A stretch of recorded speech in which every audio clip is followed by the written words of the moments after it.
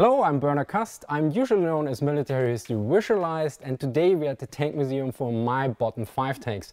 Now, my is not entirely correct. When the Tank Museum asked me for a bottom 5, I was a bit in a pickle because I don't really dislike any tank. So what I did is I looked at the German military archives, so this is why we're in the Tank Museum archives, to look for nice quotes or very negative quotes about different tanks. So be aware, this does not really reflect my ranking of the tanks, so this is more ranked on the rate of the burn. And so, well, enough said, let's get started.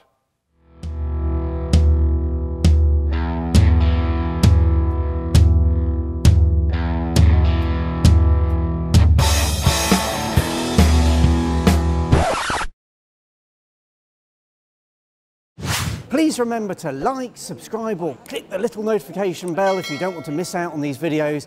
And I'd just like to say thank you to all our patrons for making this possible. Please join them if you can. At number 5 we have the T-72, and for this we have a German report from 1990 that compares the T-72 of East Germany with the Leopard 1A5 of the Bundeswehr. And it notes: Summary assessment. T-72 is not a sophisticated single weapon system for a wide range of tasks that enables the crew to act independently. It is a product for order tactics that compensate for qualitative weaknesses in massive operations. Operational principle. T-72 is not a Bundeswehr adequate replacement for the Leopard 1A5 because it does not meet the many requirements of the Bundeswehr for tank operations. It has serious disadvantages in combat, no effective combat in motion, and at night restricted visibility. It conceptually compensates for low quality by superior quantity.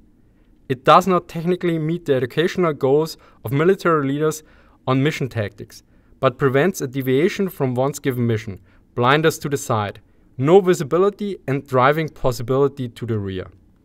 It meets the special requirements of the Warsaw Pact in an excellent way conceptually, technically and qualitatively, but not those of the Bundeswehr.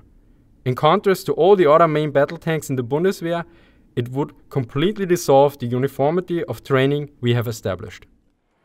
Big thank you here to Kampf mit Kette for pointing me to this source, and be aware that the statements about the Warsaw Pact doctrine might not be entirely valid, but that is something we can discuss in this video. At number 4, the M3 Grand, and the Germans noted in an undated document about the firepower the following. The USA armored fighting vehicles, General Stuart, Lee and Grant, are still equipped according to obsolete pattern with many weapons, 2 guns. The 3.7 cm gun with high muzzle velocity was supposed to be the armor-piercing weapon, the 7.5 cm gun the weapon effective against unarmored targets.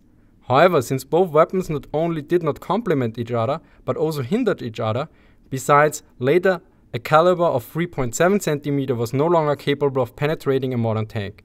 It was very quickly abandoned. And they also noted something about the armor. In terms of armor protection, the Americans give preference to cast hulls and turrets, probably only for production reasons. In order to achieve the same ballistic resistance as with rolled steel, the armor thickness must be increased by 20 to 30%. In general, the armor strength of US-American armored fighting vehicles known so far is no longer sufficient for today's warfare. And in a 1942 document, they also mentioned that in comparison to Soviet tanks, the firepower is limited due to the limiting firing arc of the M3. At number 3 we have the Panther tank, and if you look at the Panther and the different opinions, they go a wide range along. And for me, I withhold my final judgment because there's quite some research to be done still, and I'm only certain about one thing about the Panther. It is probably the most controversial German tank of the Second World War. Now, this will fall out of line a bit with the different quotes. I originally had very many different quotes here from German documents, but it was just getting extremely complicated. So I dialed it down to just one comment, and it's about the combat debut of the Panther during the Battle of Kursk. And it states, The Panzer IV and Tiger were also not spared. The fact that the Panthers appeared on the battlefield for the first time exposed them to general interest. Comparisons with other tank formations were not made. Therefore, command authorities and troops quickly came to the hasty conclusion: the Panther is no good. And all the other comments by the Germans are very similar. You have some negatives, you have some positives, and it ultimately comes down, if you make a judgment about the Panther, which quotes you pick and you don't pick. So it's a lot about cherry or cherry picking, depending on what you want to do.